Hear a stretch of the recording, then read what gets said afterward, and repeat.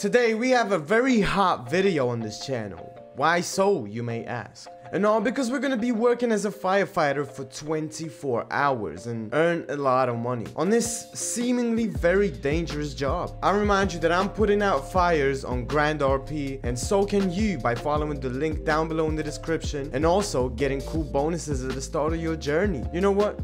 Get it. Let's talk about our challenge first. There were a few times that we went on a break because we got bored of it, so we almost didn't work. But there were times that we worked for 5-6 hours straight without a break. Now, about the firefighter job. A firefighter is an employee of a department of firefighting. Every day, this type of job is filled with risk, and at the same time, he still has to be able to fight fires and the consequences. For that, they are provided with everything that's necessary, and I would say that they have a pretty good pay for their job. To get a job as a firefighter, you need a level 5, a driver's license, and $300 to rent a vehicle. Oh, almost forgot. Not to be a member of any criminal organization. With the requirements familiarized, let's move on to the process of applying.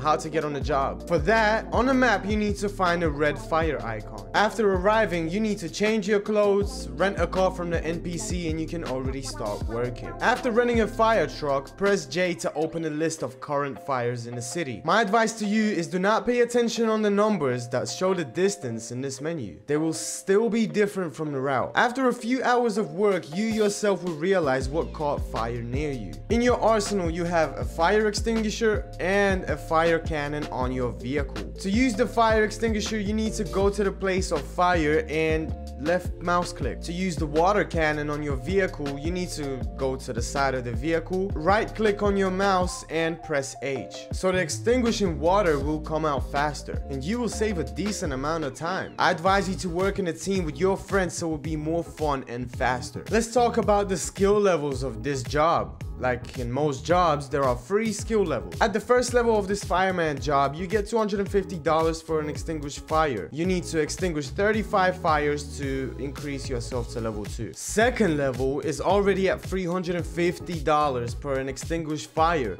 And to increase yourself to level 3, you need to extinguish 100 fires. To level up, you can of course just do your job, but there's an alternative way. Spending a little game currency and get yourself to level 3 straight away. But my advice to you, do not spend your hard-earned money on this because it's only gonna take you a couple of hours to get yourself to level 3 just by working. Plus, within that time, you can literally familiarize yourself with this job and get very good at it by the time you reach level 3. Now, let's summarize the results. We spent about a minute to put out a fire, and for each fire, we got $500 each. In an hour, we were able to earn around $40,000 to $50,000. Now, let me know, did you like this video today? Because if you did, I need you to drop a like, subscribe to the channel, and click the notification bell, obviously. Let me know your opinion on this video. The 5 most creative ones will get $150,000 on any given server of Grand RP. Just please do not forget to put your ID and a server number that you play on, because if you don't, I won't be able to find you and give you your prize, and I'll just have to skip you. You know what I'm saying?